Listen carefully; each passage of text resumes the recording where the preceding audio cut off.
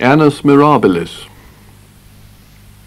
Sexual intercourse began in 1963, which was rather late for me, between the end of the Chatterley ban and the Beatles' first LP.